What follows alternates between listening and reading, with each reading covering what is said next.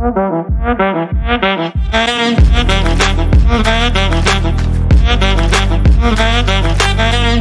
there. Welcome back to the Wellbeing Designers podcast. I am your host, 𝙗𝙤𝙢𝙚𝙧. On this podcast, I dive into conversations with well-being leaders from across the globe. These individuals might hold positions like head of well-being in large organizations. We have had guests on the show as well who are driving global change in this area and creating international forums to exchange on the topic of well-being. What unites them all? They want to make the world a better place through focusing on well-being. They might be the ones who are responsible for the well-being of hundreds, thousands, or 10,000s of individuals. They might be the catalysts to keep decision makers, CEOs engaged in this conversation about well-being. And they might be the ones who are proving that employee well-being is not just a nice to have, but it's truly a strategic enabler of sustainable performance and business success. I call these people well-being designers. They are the connectors bridging the gap between well-being leaders across companies and countries. So sit back, relax, and enjoy listening to these incredible individuals and learning from them. Remember, we can shape the future of work together, which is truly human-centric, and prioritize well-being like never before. Hi, everyone. Welcome to episode 16 of the Wellbeing Designers podcast. Today's guest is Nasrin Oskui, the Global Wellbeing Lead at Deutsche Bank, one of the world's leading financial services providers with 89,000 employees operating in 58 countries. Since Nasrin took on the role, she has written and started to implement Deutsche Bank's well-being strategy with the goal to make well-being part of a sustainable performance culture. Nasrin is a strong problem solver and innovative thinker who passionately drives culture change initiatives with a focus on well-being and leadership development. She has successfully led transformative employee engagement, well-being, and diversity initiatives to create a health-promoting and caring work environment where employees can bring their whole selves to work, feel supported and happy, so they can perform at their best and thrive in their careers. Good morning, Nasrin. Good morning, Reka. How are you? Very well, thank you. What about you? You are in London, so we have 1 hour difference, and I sit in Switzerland. I'm very well, thank you. Yeah, weather is awful in London at the moment. It's very grey, but I'm very happy to be here with you today. So looking forward to the conversation. Yeah, same on my side. I am really honored and happy that you accepted to be here and be part of the Wellbeing Designer podcast community from now on. And we are really curious, about your journey and about Deutsche Bank's journey on this well-being evolution. So let's start with you as a person. So who is Nasrin beyond your bio, and how did you get into this exciting position to lead well-being at Deutsche Bank? So I'm 17 years at Deutsche Bank. I'm German, as you can hear by my accent. I can't get rid of it. I live since 13 years in London. And yeah, how I did come to well-being. Before my role, so I started the role of global well-being lead in October 21, so during the pandemic, basically. Before that, I did lead people strategies. So those were, volunteer network-led initiatives from the business for the business. And we did develop, development programs focusing on managers. There was DE&I initiatives, and well-being was always part of it. But I would say on the surface. So it did focus a lot on offering yoga or, encouraging to meditation. We had speakers there. So all good stuff. But yeah, so it wasn't really, we always use the analogy gym, not spa. So we were more in the spa mode back then. Then in 2018, we started to train our first cohort of mental health first aiders. And that when I think it made click and everyone realized, wow, actually we all have a mental health. When we go to work, we can't leave our mental health at home. And it does impact the way we work together. It does impact our, our well-being at work. And at the end of the day, our well-being does impact our productivity. So as an employer, we should have a very keen interest in the well-being of our people. And that's when we started really to look into it. So apart from mental health first aiders, we did offer a lot of educational materials. We had a lot of storytelling because I think that's the most way of really engaging employees. It's always great to have external speakers and subject matter experts, and that's important. But hearing from a director from a division you're in that he had suicidal thoughts and how he overcame them, that's something really powerful. Or how colleagues have, for example, struggled with bereavement, something that will unfortunately impact all of us at some point, right? So all those really circumstantial life cycle events, right? So they do impact us at work. And then the pandemic hit. And I think during the pandemic, even skeptics realized we all have a mental health, because I think it was something incredibly scary. And it did impact all of us, every single one of us, no matter what corporate title or what kind of affiliation they had before with well-being. And then in October 21, our senior management really wanted to go down the route of a strategic approach and created the role for the global well-being lead, which I applied for. And I'm very happy to do it now.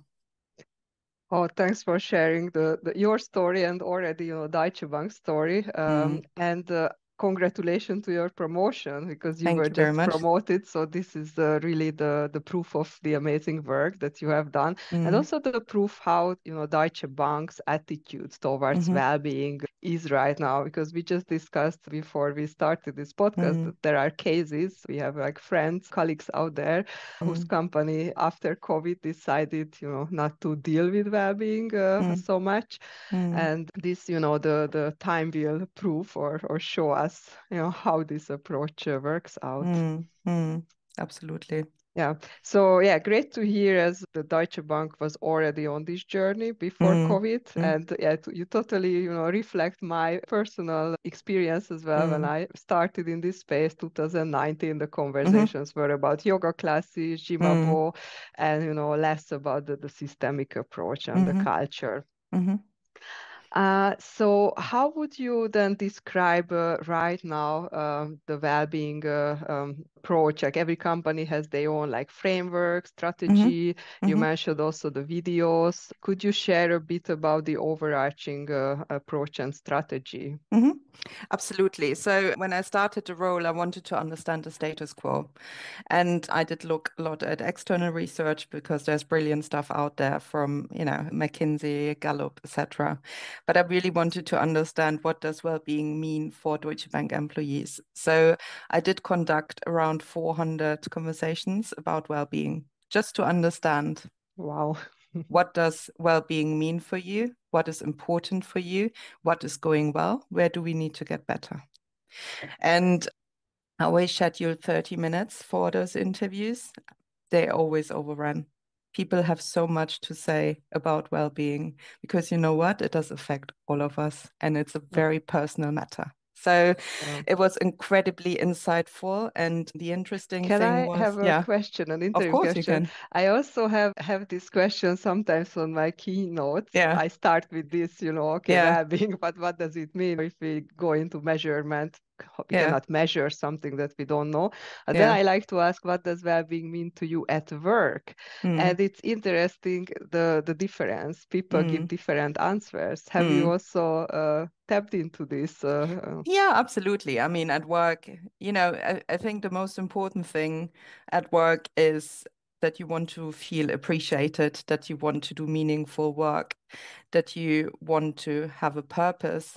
And then, of course, factors like stress, right? They do play into it, work stress. So those are the factors. But then when you think about it, it's very similar to your private life, isn't it? Because in your private life, you want to feel appreciated, you want to have a purpose. So I think it really, really goes very, very closely together. It's us as a human being and our well-being as a human being. And we always talked about bringing your whole self to work in a DE&I context. No, we bring our whole self to work with our mental health, with our physical health, etc. as well, right? So that's what we really need to realize. And we only have this one well-being and health, so we need to look after it in our private life and at home.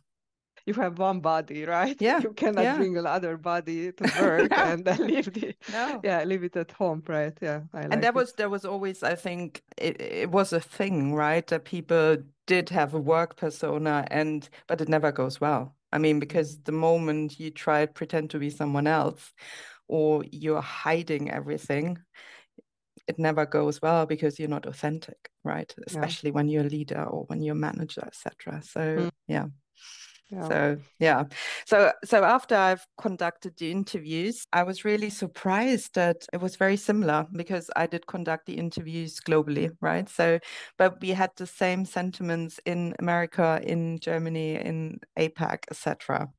We had a lot of stuff that was going well. So we have great benefits. Work culture was good, but you know, the key points that we needed to address was stigma. That was one of the points, and that varies a lot from country to country. So in the UK, we talk about everything, because in society there's a lot going on, right? So a lot of celebrities talk about their mental health. Menopause is a big topic. So people do talk very openly about, you know, taboo topics. There were taboo topics a few years back. Germany is very different, for example. They're starting their mental health journey now. I do feel really opening up and are more perceptive, and it's really great to see. So you have to be very careful as well how you implement those initiatives, because there are big differences. So the points that we needed to address was really stigma, was stress, and that's not only work stress, it's also the stress from the outside world, because you know, we had a pandemic, we introduced hybrid working, there is a war in Ukraine going on, there's just so much noise in the outside world. And again, we can't just leave that at home. It does impact us, right? So those were the topics. Tone from the top. People wanted to hear more around well-being from our leaders, and manager capability, and also enablement. Right? We have great managers, but we need to give them the tools to have those conversations about mental health, for example. So that's so important. Our managers have to deal with so much change at the moment, you know, all of a sudden, from one day to the other, you had to manage a remote team, then a hybrid team.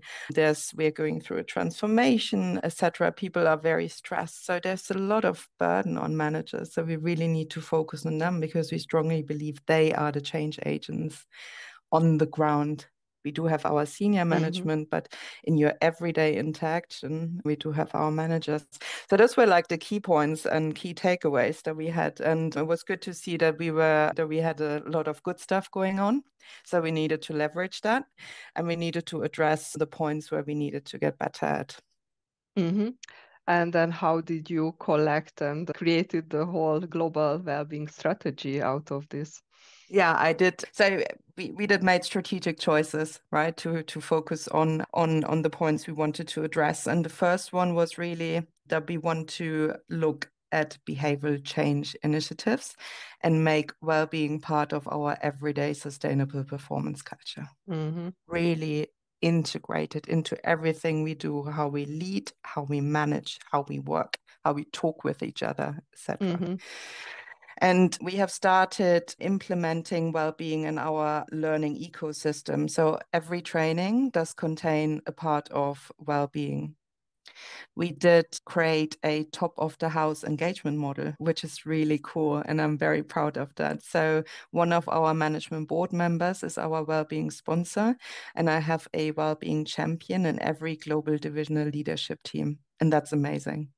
So when I want to talk about well-being, I can just call one person and that person will be open for that conversation. And they support me with sending out communication within their divisions. I've been invited to town halls. So well-being was a normal agenda point because normally you just have, well-being events during World Mental Health Week, etc. No. It was on the agenda between results and, other updates, business updates. And that makes it really, really powerful, I think. Yeah. And the second point was really that we don't want to well-being at people. We want to do it with our people because there were so many. So Deutsche Bank is an 89,000 people organization. It's big, right? We're in 58 countries. So there are a lot of volunteer networks. We've got over 580 mental health first aiders globally. We do have the benefits teams. So we do have a lot of well-being stakeholders in the bank that are there already. And we needed to bring them together and align it a little bit and just give it more oomph with really working very closely and in very close collaboration with each other, right? And we are involving our senior stakeholders at the same time and are really explaining why well-being is so important because there's a business case for every employer. It's not a nice to have, it's a business imperative. Yeah. And that's really something we need to bring over the line. So having really our people there and getting the buy-in from them and getting the buy-in from our senior management makes it really powerful. Yeah, so you mentioned the behavioral change, right? That you try to plug it into every learning as a module or in any way. The top of house engagement, so involve senior stakeholders to be like sponsors, right? And role models. And then the second one was that you do it with people, not at people. So I would use the word also co-create, right? Co-create with the people That's very together. nice, And the business case and the numbers. I love to hear that, what you say, because there are in so many cases, companies, that's the dream where companies wanna be. Like also through what I see through my work with them, like they might have the, webinars or some programs, but how you take the next step to bring it into the culture and the everyday ways of working, that's what you, as I see, mastered. So the question is a bit, what's next? And then we will still talk about, the current, but we are in this flow now. So I see that I love also, Josh Bersin's model about the healthy organization. And I really see that you are, there. So how do you see that unfolding or amplifying even more?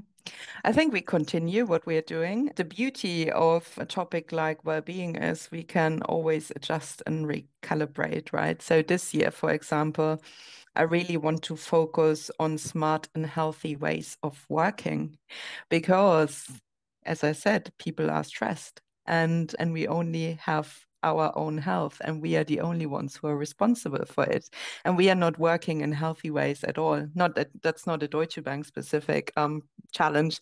I think it does happen everywhere. So think back-to-back meetings, no breaks, multitasking reduces your productivity by 40%. Why do we do it? Especially in times of Teams and Zoom meetings, right? So people are in a meeting, then they check their emails, second screen, very tempting. You always look, maybe reply to an email, but then you don't listen to the meeting.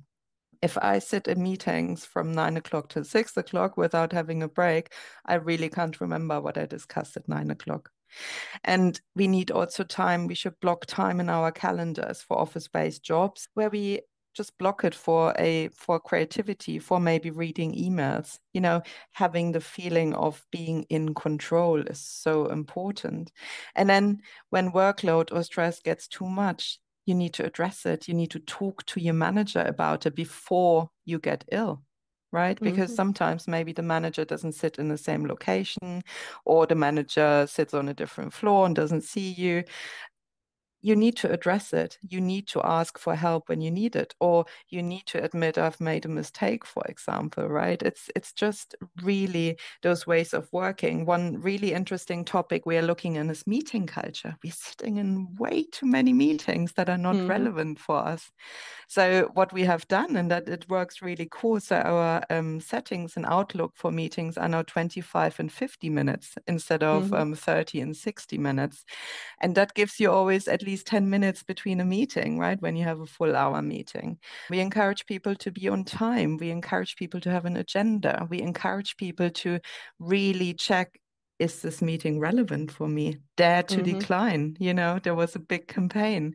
Yeah. And it will take time. It will take 2-3 years time. But I think just raising awareness and making people, just giving them the power to, you are in charge, take responsibility of your health, try to achieve your goals in a healthy way, you know, it's going to be very powerful, hopefully. Yeah, totally. I see the similar way. So yeah, workload is one of the things, and it's interesting because we have done, so many things since we started this kind of work after the Industrial Revolution, and then we didn't become like, okay, we became more productive, but we just, kept adding more and more. So it's not that we can use that time for something else, for our own well-being. And this is where I see now this mindset shift, that you could then, how you could work a bit less using like AI. I am a big believer that this could help us, but we have to like do it right now and engrave this positivity around it, that you can be more productive if you do it smart, and then use your time to actually then take care of your well-being. Absolutely. And the second topic is psychological safety. And in the past, I think us and a lot of other companies have focused on leaders and managers creating a psychological safe space, which is incredibly important. But we need to engage our employees on the topic of psychological safety as well, because they need to speak up. They need to give constructive feedback. They need to do something. They have a role as well that they need to play. We can't just always wait for things to happen or things to be resolved. We should take some responsibility back. So it's really just empower our employees and giving them some inspiration. And we want to achieve this through education, through storytelling, through really talking about this in, again, town halls, in our communication, etc., and role modeling it as well from the top. So I'm really keen to see if that is going to work out. And we will still focus on our managers. Of course, we have just created a great e-learning, which we will back up with engage sessions so people can ask questions afterwards, where the topic is well-being, self and others, because it's the same like on a flight, oxygen mask first, right? And that's something managers need to realize. They need to look after their own well-being. So we have exercises in there like the stress container, etc., just to raise awareness. And then meeting culture and hybrid working, because for managers it's new, right? And how do I encourage my team to hybrid work? What are great ideas? For example, having a team day together in the office so people feel happy that they're in the office. That's socially connected well-being dimension, right? Because I think after the pandemic, everyone felt a bit lost, maybe. You came to the office and it looked absolutely different, but now it's fun again to be in the office and you can meet and collaborate in person, and it is different than on Zoom or Teams. Yeah, that's so true. And you mentioned, the responsibility that sometimes leaders are in charge even for this, but actually we all of us are in charge for our own well-being. We cannot just, expect everything. And that's what I love. I try to say this as much as I can, that well-being is like this movement is helping to democratize well-being, that it's not only for leaders, still they, role modeling and everything is super important, but it's really for everyone. And I think it's a big momentum. And even if it's for leaders, it's about how they can empower their teams to then take care of their well-being. Yeah, absolutely. Okay, so you mentioned meeting culture, psychological safety. Is there a third one for the future, or? We are working on some external campaigns, and we are growing our mental health first aider community in Germany, which is really exciting. So we have 120 mental health first aiders already. So there's a huge interest now, and it makes me really, really happy to see the momentum in Germany at the moment, and when we want to keep on educating. And yeah, and then just really plugging into everything we are doing. So we are part of the people experience and sustainable performance culture team. So and that alone tells you that where would we have been sit. my next question, actually. Yeah. So where are you in the Yeah, and organization? that really tells you where we sit, because when I look at some of our competitors, I think the most common one is that it sits within DE&I, but there's more than DE&I to well-being. Right. We do overlap a lot, and I work very, very closely with the DE&I team, because those topics are, very, very closely connected, but it is more than just DE&I. And yeah, I think that shows you where we sit. Then in some companies, it still sits with health and safety, which which is something very different again, right? I mean, It's that's an about, evolution. but we also look into that. So I work very closely with that team as well. And we work very closely with our real estate team as well, which is really exciting, because we do have our future of office concept. And in the new offices, we look at colors, we look at light, we look at quiet zones for our neurodivergent colleagues, for example. So well-being plays a huge part on how we are setting up our future offices, and that's really exciting. So really plugging in everywhere, and that's plenty to do. Yeah, that's really great. Yeah, that's really a secret, one of the secret sources here to, collaborate with everyone. It's of course you are leading it, but it's not only on you. It's everyone feels the responsibility. Yeah, absolutely. Okay, so we arrived to one of the most exciting questions always on the podcast is the measurement.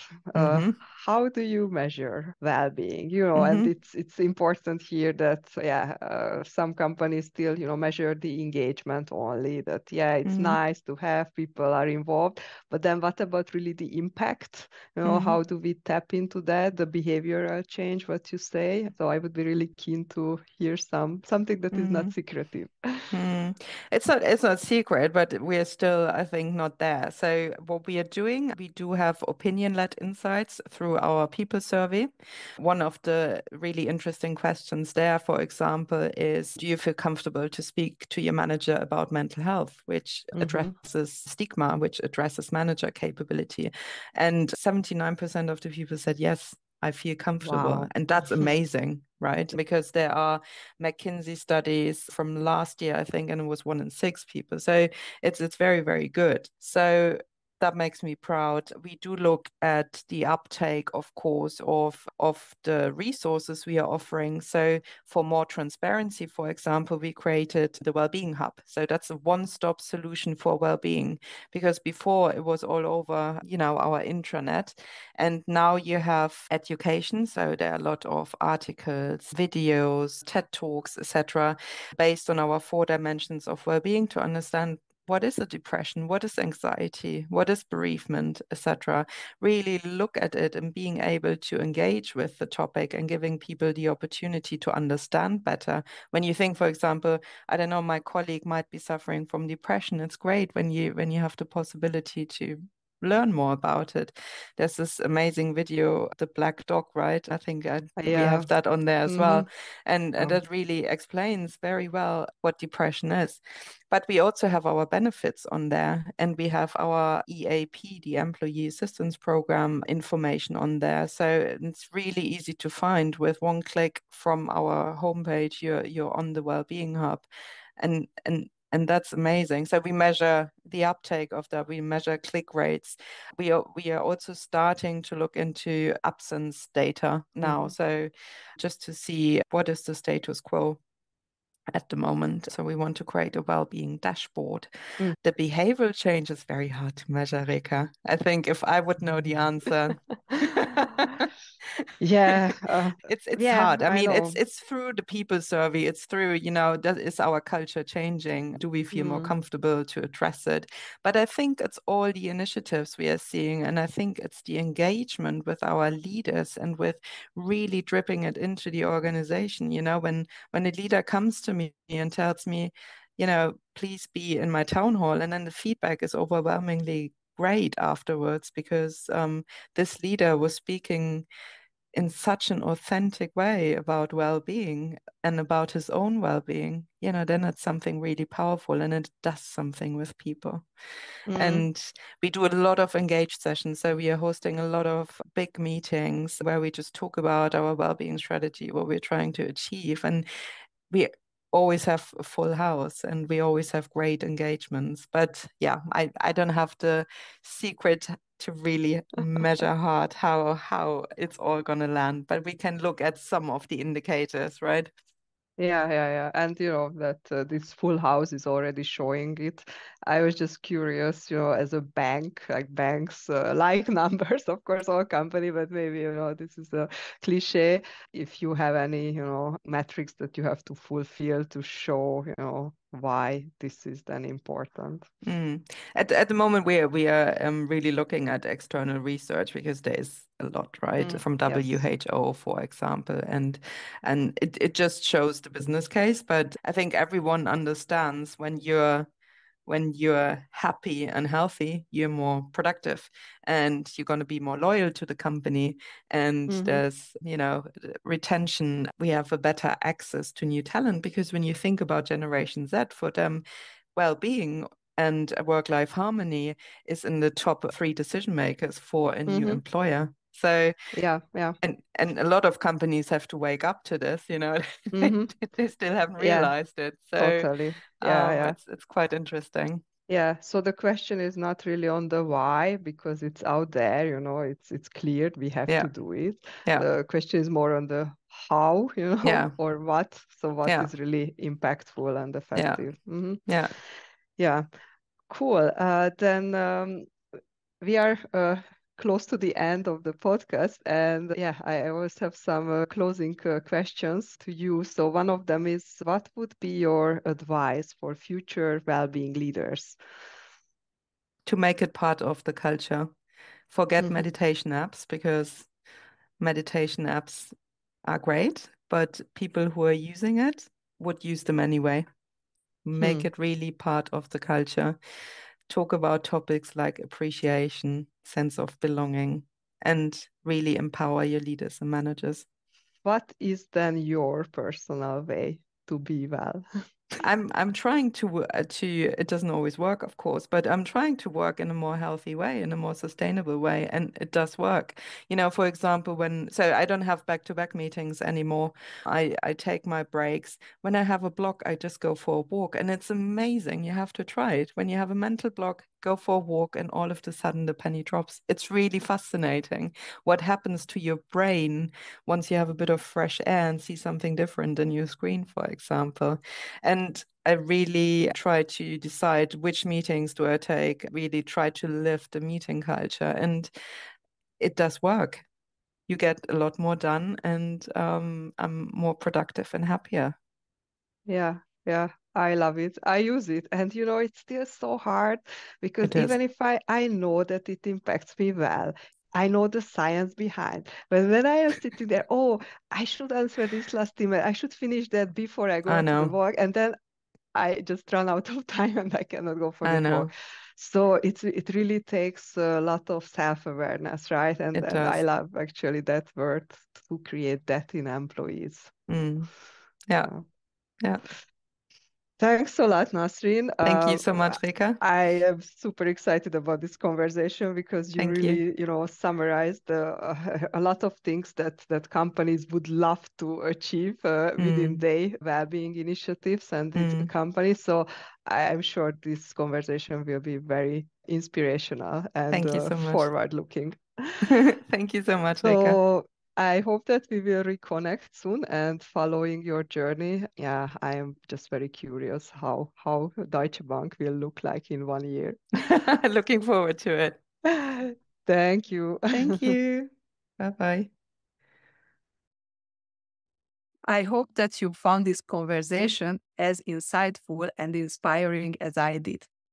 Don't forget to keep up with us on all major podcast channels, including YouTube, Spotify, or Apple.